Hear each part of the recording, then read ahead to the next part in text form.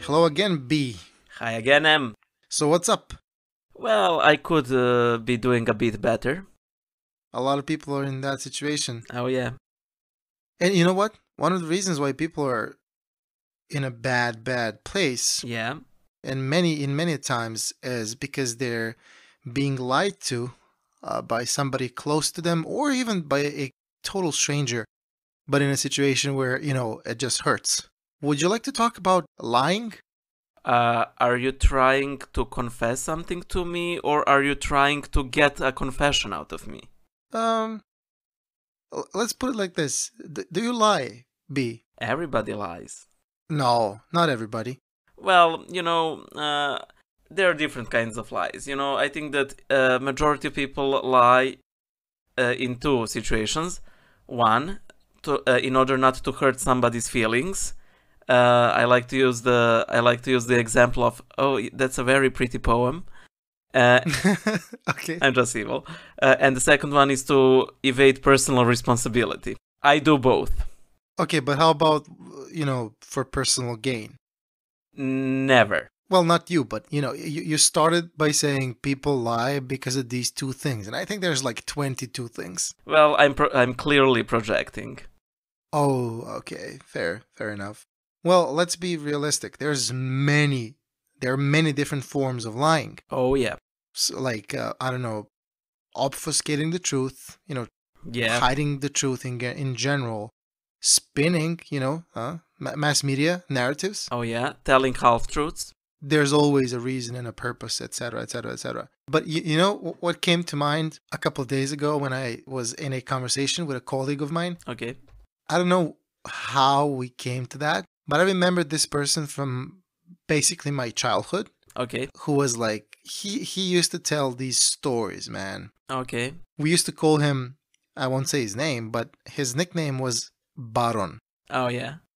And believe it or not, many people don't actually know why we give this nickname to people who lie. I'm not sure if you know, but there's this fictional character called Baron Münchhausen. Okay, yeah, I know him. So he's this fictional nobleman from Germany, or he's German, but the book is from like 1785 or something. Okay.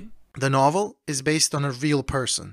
So I know that the novel is called Baron Münchhausen's Narrative at his marvelous travels and campaigns in Russia. Something like that. I might have gotten it 100% because I remember it. And the thing is, there was this fiction character in the book. Okay. He used to tell people that he, went to the moon and fought like a 12-meter crocodile. Right. Okay. That's a 40 feet giant croc. But the real guy behind the story, which the story was based on, was actually pretty similar to that, because he partook a war. I believe the war was between whatever Russia was back then. Okay. Let's say Russian Empire and Turkey. I think it was Turkey, not Ottoman Empire, like Turkey. And he went back from the war and started telling these tales, right? Okay. And I even remember that he sued the author of the book.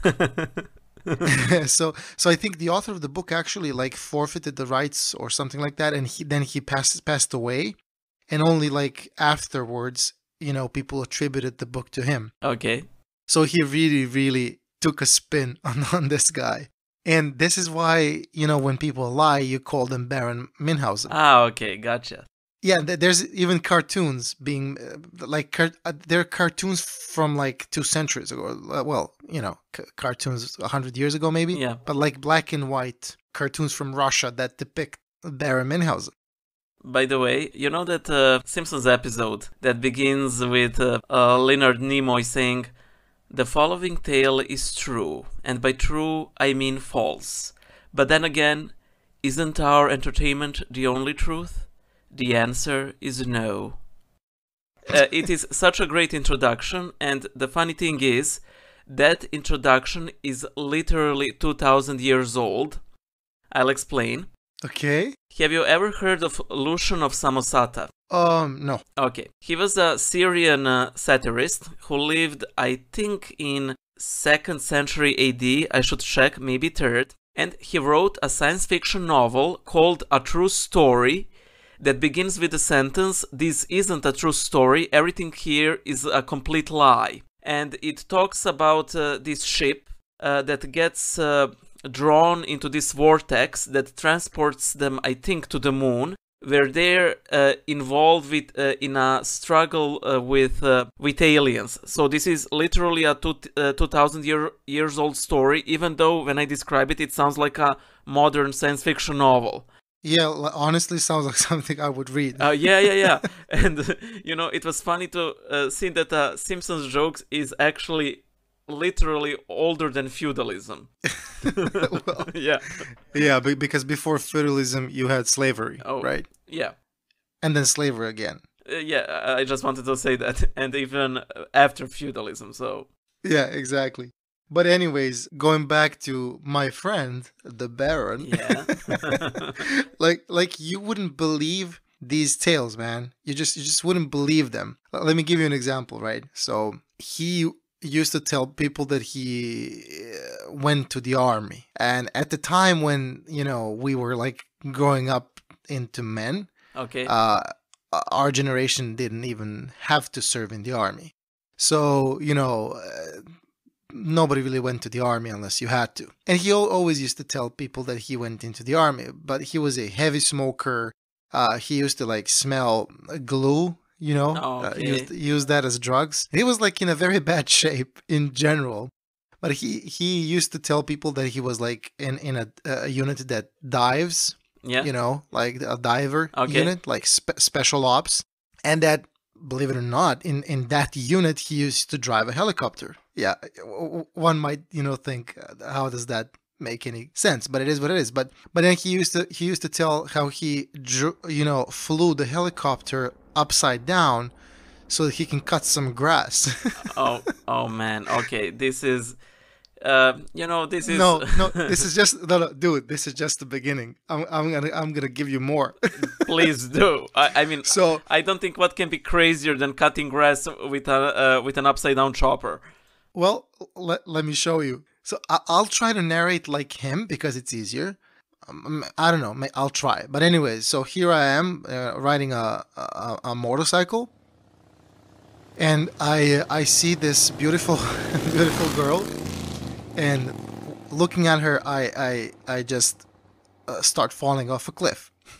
Okay.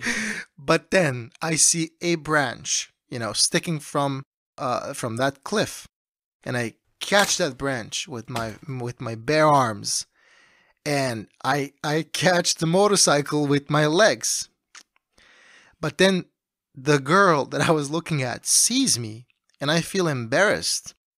So I start doing pull-ups. You should see my face right now. You should see my face right now. I can see her face, but look, dude, there's more. So okay. So on another time, he was like being chased by police because he was driving 200 kilometers per hour, which is maybe 120 something miles per hour on a highway, and he was being chased by the police. Mm-hmm. So suddenly he sees like a side road, from a highway in Serbia. He takes a very sharp turn, and he does it so, skillfully that the police runs by him, right? Okay. And they don't even see him. But then after he stopped and turned off his lights, to avoid detection, he hears this very interesting spooky sound. He exits the vehicle, starts following the sound. The sound sounds like moaning or something, but then he understands that it's a baby. It's a crying baby. He starts following the sound, comes to a freshly, dug out earth, starts digging, and he finds that somebody has put a baby and now puts the baby below the ground, and now he found and saved that baby Wait. because he's Okay. yeah exactly, that's exactly Okay. how he described it. Can I interrupt you for a second? Actually, Absolutely. I do know a real life story with this scenario, and it's even that crazier than this. Like a real A life real story. story. And Okay, just so you know, I'm pretty sure he might have stolen. when did You he know, say this story? Do you have any recollection? well, that's gonna be 20 years ago. Actually, the time frame fits. The time frame fits. We have this young guy who used to come to the liturgies in our little chapel in student campus, and one day, and he was in different orphanages throughout his life, and he's what's the word? His caretaker always came with him. She was a pretty nice lady. It's not adoption. I don't. Yeah, foster family. Yeah, she was his foster. Okay. She was his foster mother. And one day she comes and says, his mother died. Would you attend the funeral? And I am simply shocked. I thought that his mother died earlier, or that he didn't know who his mother was. And how the story went. His mother had a history of mental problems, and she had a heavy case of postpartum depression. So once she has given birth to him, she literally buried him alive as a baby underground. And now this is the crazy part. That's even crazier than your friend's fiction. There were shepherds nearby, and the sheep heard the baby's cries beneath, shallow ground, and they ran to the place and started digging him up. And he ended up in an orphanage, but this is something that a lot of newspapers have reported on, and I think that he might have actually heard this story from the newspaper. So this is absolute crazy, that I'm pretty sure that things like this are sort of connected, because how often do you hear about a living baby being buried? It is something so beyond anything a person can imagine, So first of all, the story scares the shit out of me. Oh yeah. But second of all, it amazes me how it actually fits. Yeah. It's like I can imagine the Baron reading newspaper and being like, "Oh, I'm so gonna use this." Yeah. And I had a friend who cut grass with a chopper. Okay, just kidding. I don't. Well, the final tale I remember from the Baron, Yeah. was regarding another police chase. This time, again, 200 kilometers per hour, but in the city center. Quite impossible. Yeah. If just a side note, guys, if you have ever been in Belgrade, there's no chance in hell you'll ever reach 200 kilometers per hour. Ever. Do go on. Yeah, maybe, but instant death. Yeah. But so he was running away from the police. Again, 200 kilometers per hour, 120 something miles per hour. As people tend to do. Yes, exactly. And of course, there's a lady with a kid stroller in the middle of the road, and he notices her 5 meters. Okay. In front of him, so he's unable to brake. He knows he can't brake from 200 kilometers per hour in 5 meters. Oh no! So what does he do? I can't even guess. so okay, so he breaks the glass in front of him where all the gauges are. Okay. And takes the needle off the speed gauge and turns it to 0. and the car stops half a meter. Without a momentum.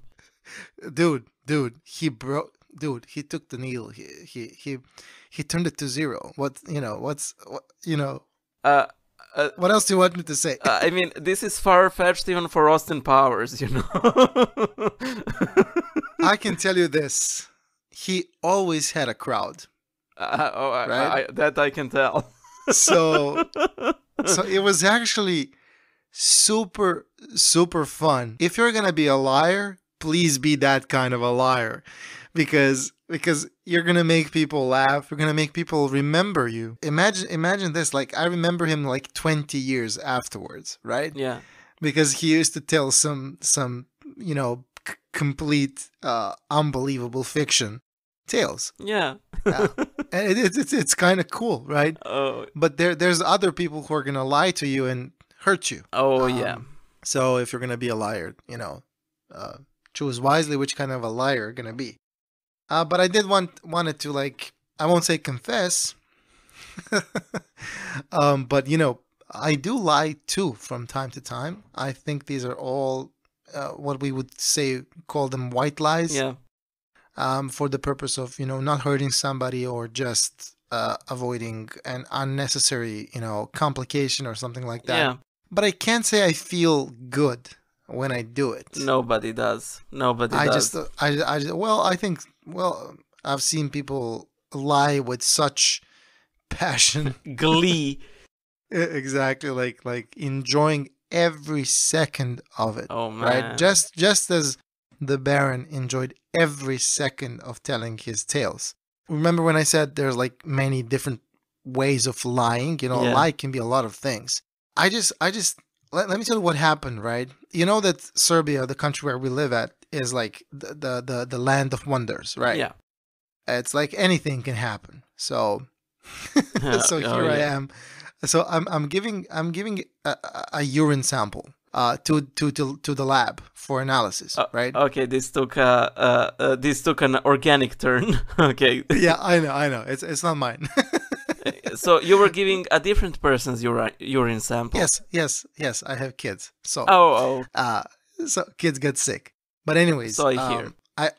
I give the urine sample and I get a paper.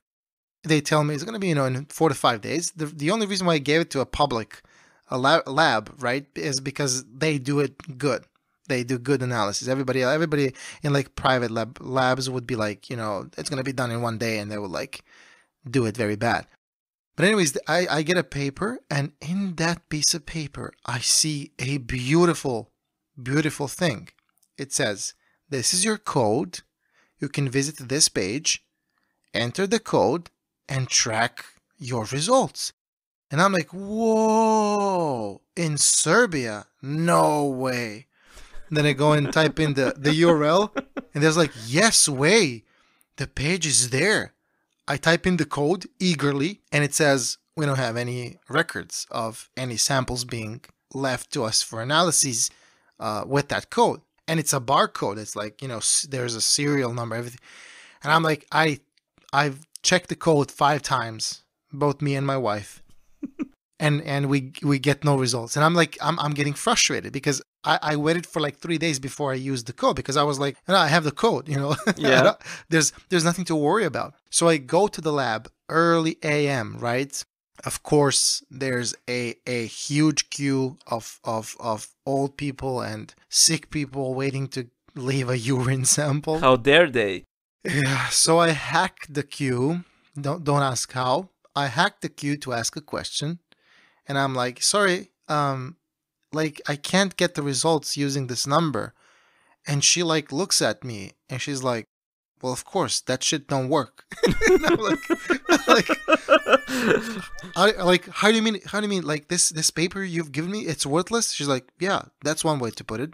And I'm like you can imagine. She's like, there's a queue, everybody's like pissed off, frustrated, and she's like, just like, cool, like it doesn't work, it is what it is. I usually, in such situations, when something is done pointlessly, I usually say something along the lines of, oh, it's there just for the protocol, just for the sake of the ritual.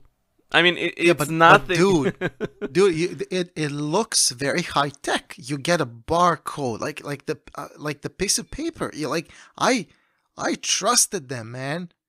I trusted them. You literally trusted our health system. How more naive can you be?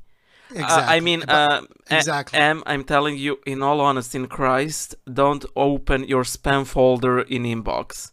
Don't do it, Okay. especially if Okay. your Nigerian cousin has died. Don't believe it, man. Yeah, yeah. I remember a lot of people from these countries, very eager to leave their entire fortune to me for this or that reason. Because they're sick, dying, and they just want to make somebody happy. I think I have lost about 200 family members in Nigeria, at Yeah. least. But anyways, that's quite a lie if you ask me, and a very hurtful one, especially when you're a naive sucker such as I am. Because I think honestly, I was just thrilled that there's something digital that works in Serbia, right? Because anywhere you touch, nothing really works. Well, that You know. you should probably know that nothing's digital in Serbia, and that is why we are recording this podcast on a spinning wheel. No, but seriously, they lied to me. They just lied to me. And nobody cares. There's nobody whom you can complain to, etc., etc. But I guess in this country we're kind of used to it. I think even the bigger problem is when you're being lied to, and you don't see it. There's no Yeah, way for you to see it, and that's what's happening to us every day, from the quote unquote world's seventh power. yeah. Uh, Uh, you know, did you notice that when we discussed charities in our two previous episodes, uh, um, uh, it basically boiled down whether you're being lied to or not. You know, well, exactly, it exactly. is at the crux of the issue. And do you know that book, Kite Runner? Yeah, I think it's a pretty good book, and there's this very powerful passage when the main protagonist he asks his very wise father, what's the worst sin?" And he says, "It's a lie." And he says, "Why a lie?" Well, he says, I'm paraphrasing. He says something along the lines of, "When you murder a man, you steal his life. When you steal from a man, you take unlawfully something that belongs to him. But when you lie, you take away the truth from him. And the problem with that is that he will have trust issues later on." And then he starts listing, different kinds of lies and how all of these deprive one from truth. And I think that is the in the gospel, Christ calls Satan, the father of lies. And after reading this novel, I completely understood why. For example, he calls him also the murderer since the beginning, but he doesn't call him like the father of murder, even though yeah. yeah. But after reading this book, I sort of understood why, because just pay attention how around you everything is a lie. Nearly all of politics is a lie. Nearly all of marketing is a lie. A word from our sponsors. Okay, there's no word from our sponsors. Yeah, we are in a huge part living a complete lie. Yeah, and every other religion but ours lies. You know what? Religion doesn't lie. People lie. Yeah, You know, that's true. people lie. People deceive. Yeah. So we are basically up to our necks in lies, and truth is a very, very rare exception. What is the truth? Oh, who said that? Well, I'm just demonstrating that I had in past read a book. It shows.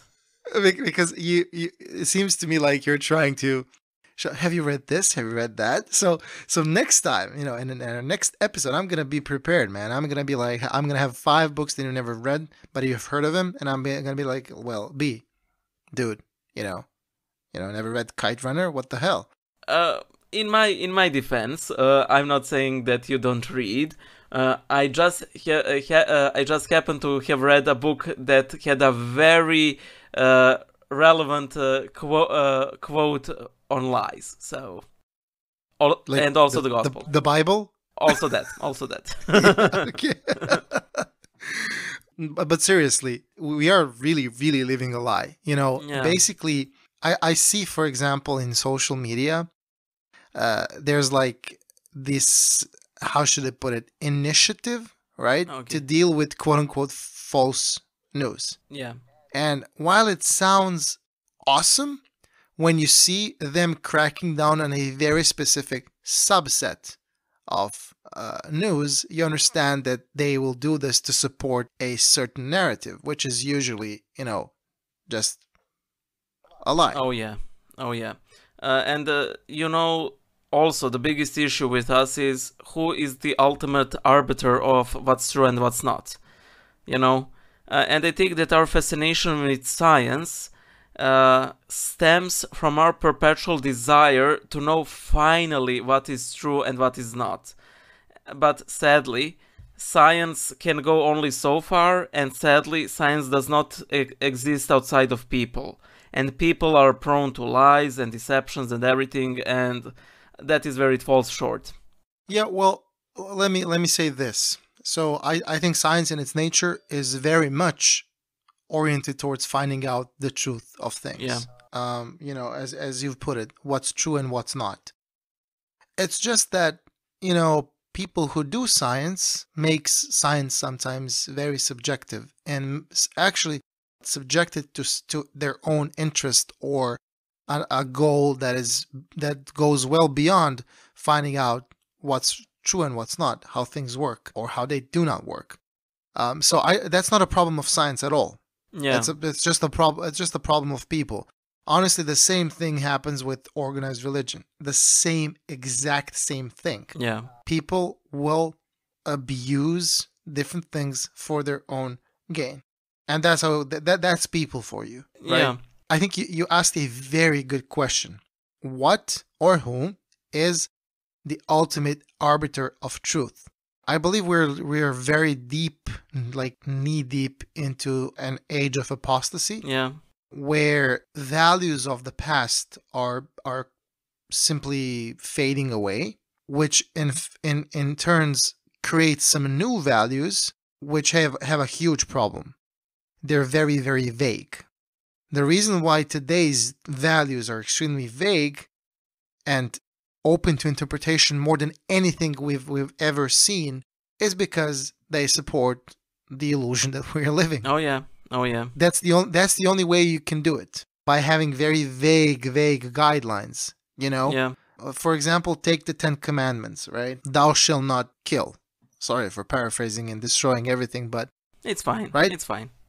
I think that's very clear. It's a commandment. It's not a guideline. It's a commandment. Yeah. Right? It's this is how you do it. This is a pattern.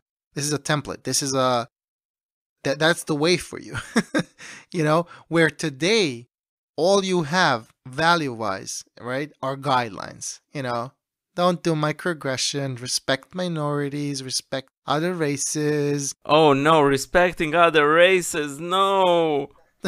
Yeah, be tolerant. And what does it mean to respect other races?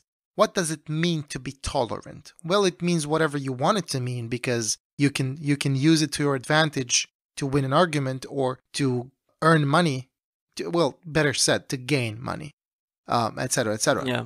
And that's where we're going back a full circle, why we are in fact living a lie, because the values of today are very, very vague and have replaced very good, at least in the Western Europe especially, they have replaced basically Christian values, which were the foundation of a lot of good things. Have you noticed that in modern day and age, you're basically not supposed to tell anyone what they should do, except when it is to be more tolerant or not to be judgmental.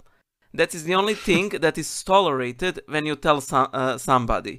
For example, if I type somewhere on the internet, that is not how she should be dressed, or he shouldn't have that many tattoos. Majority of replies to that would be, you're like this, you're like that, why are you judging him, why are you judging her, and so on and so forth. But it is fine for them to tell me that I shouldn't be judgmental, but I can't, share my opinion. That is something that was just on my mind recently, because... I mean, gigantic hypocrisy? Well, sort of, like, today, as you said, and thou shalt not kill, and, very, very relevant to this episode, thou shalt not bear false witness. These are commandments. They're not suggestions. They're not nice recommendations. They're not fortune cookie prophecies or anything. Yeah, it's very clear. Like, it's very clear, yeah. That. So, by the way, I must say that you had quite a colorful pathological liar. I didn't have such experiences. The sole pathological liar that I knew, he would usually tell these extreme tales of, like, my father has cancer, and like this would devastate me. So, I would start praying for him. I would read an Acatis to Saint Nectarios and so on. Then I would offer him, oh, by the way, I obtained some holy oil from the tomb of Saint Nectarios. Do you want me to bring you some? And he would be like, no, thank you. That's very nice of you. It turned out that his father didn't have cancer, but in his defense, and I think this is important in the case of some pathological liars, he did have some other issues which he probably didn't want to admit to his closest friends, but he still craved attention and, like some sort of comfort. Oh, yeah. And in claiming that his father is ill, he was by proxy receiving comfort, from some other side. So in a way, I understand him. That's not the route that I would choose, but... You know what's fun to me? Yeah. In that story? So I can see that guy being like, tells that. Yeah. And then everybody's like, oh, I'm so sorry, do you need anything? And he would be like, taking it all in. Yeah. Like, enjoying the attention, even though it's a falsely generated one. And then B goes home and prays for him and, like, does all these things which he does not see. Yeah. And, like, doesn't really care about. It's just fun to me, what a single lie can start. Oh, yeah. Like an avalanche of different things that a single, very small but significant lie can just kickstart. Do I have a story for you? Okay, that's what I was hoping for. Let me tell you a story of a liar called B. Okay. So I was working... Sorry. Is it you? Yes. However, did you know? Okay. Go ahead, please. So I was working on my previous workplace. One of my coworkers commented on something on my Facebook profile, and one of my friends commented on something. Oh my God! Sorry, but every fight ever starts like that. No. These days. This didn't start a fight. This started a small lie that turned into a very funny story. So, one of my coworkers approaches me and, oh, B, who's that Z guy? And I tell her, well, he's a very good friend of mine. He's a catechist. And she's like, oh, and I tell her, no, he's completely normal. And she's like, oh wow, great. Let me check his Facebook profile. We go to his Facebook profile and, she's looking through his picture and she says, oh, he's cute. Oh, wow, he watches Monty Python. That's great. And she asks me, how old is he? And I say, about 30.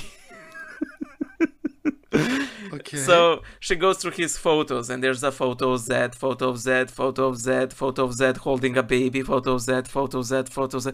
Oh, great. We should meet up. And I'm okay. So... He likes babies and he's in his 30s, from her perspective. Yeah, and and she's like, oh great, we should meet, and I'm fine. So I contact Zed. Hey Zed, can my coworker contact you over Facebook? And he's like, well, sure, of course, why not? And I go to her office. Hey P, Zed told me that you can add him, and she looks at me like I'm the biggest idiot, which I was. You idiot, I meant that we should, like, spontaneously, quote unquote, go to a coffee, for a coffee, the three of us, and we should like meet, not that you blurt out, okay, fine. So anyway, they arrange a date. That date went relatively fine, but the day after, P comes into my office with a whole procession of female colleagues, and and she tells me, B, yes, P, why didn't you tell me that was his baby? And I was like, well, I assume that you had correctly assumed that it was his baby. And she's like, B, you idiot, the first thing I do when I go to a friend's home, if they have a child, I take the child, I take a picture with a child, and, I post it on Facebook. So that is his baby. Yeah. Oh, I saw that coming, man. Oh, no, you don't know what's coming. And so that is his baby. Both of them. What? What? How many children does he have? 3? He has 3 children. He already has 3 children. And they say, well, he divorced his first wife. And his second And the one. second one, they're separated. What does that mean?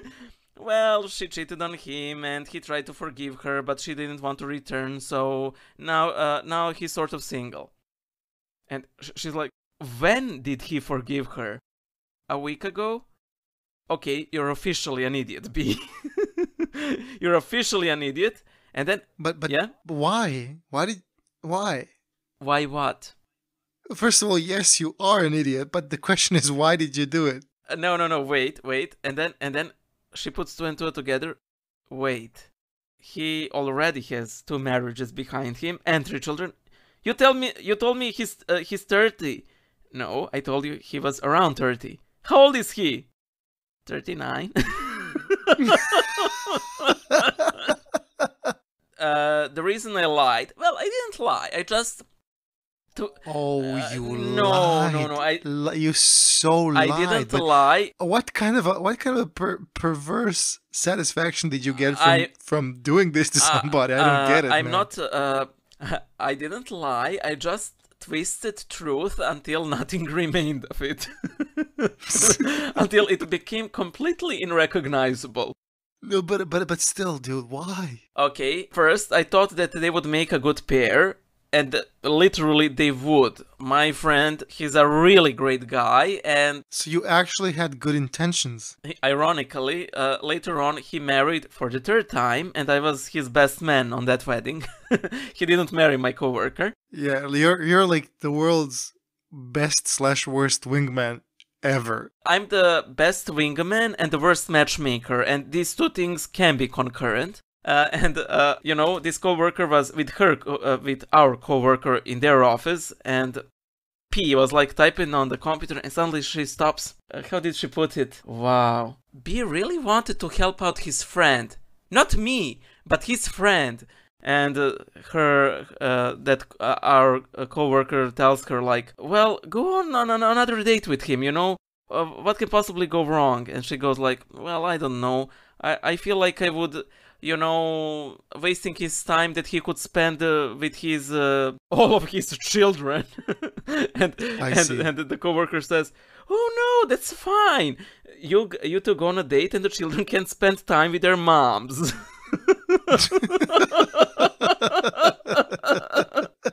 You know what? I wouldn't be surprised if the last comment was like, he's cute though. Well, ironically, he looks well. He runs marathons. No, there's nothing ironically about it. If he had 3 wives, like he must be at least good looking. Well, he has his way, but he's a good father, good person. I really don't know what the issue is with his 2 previous marriages falling apart. He's a great father. He's a great person. Has a drug problem. He has a drug problem. He's a closeted homosexual.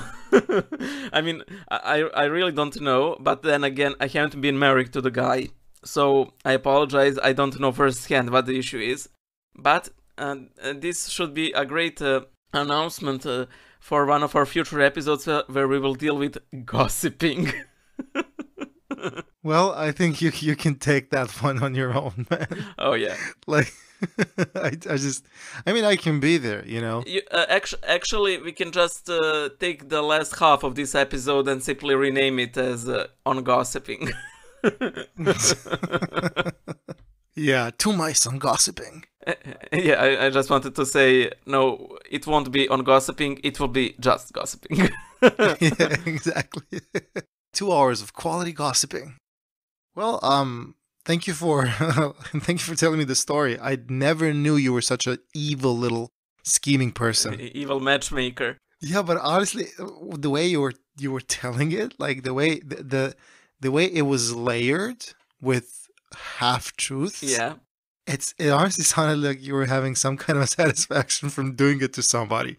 You know, I was watching a Friends episode, I can't remember which episode it was, but there was a similar situation when all of these half-truths start to unfold mid-date, and that scene wasn't as funny as this one, literally, like mine was crazier. Except, of course, maybe it is better presented in Friends than I can tell it, but literally, firsthand, mine was better, trust me. Well, I'm gonna do something to wrap this episode up. Okay. I'm gonna destroy Friends for everybody. Okay, please do. Because it's a lie. It's a lie.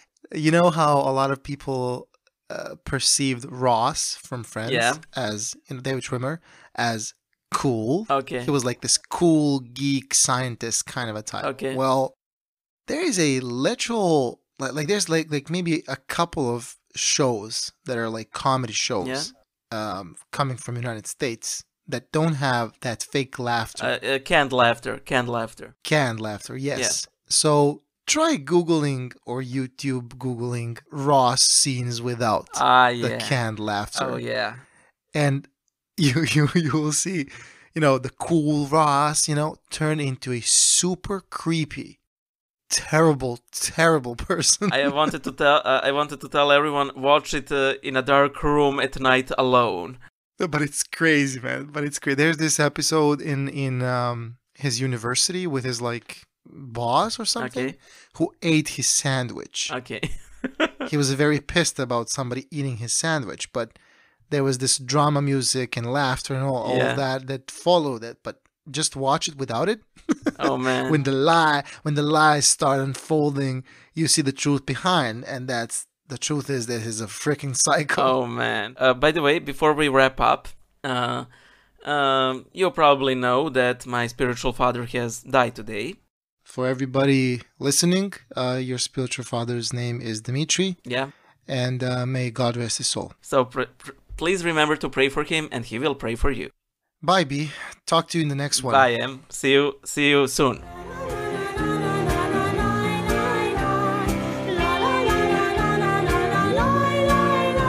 Hey there, listeners of the Church Mouse Chronicles podcast.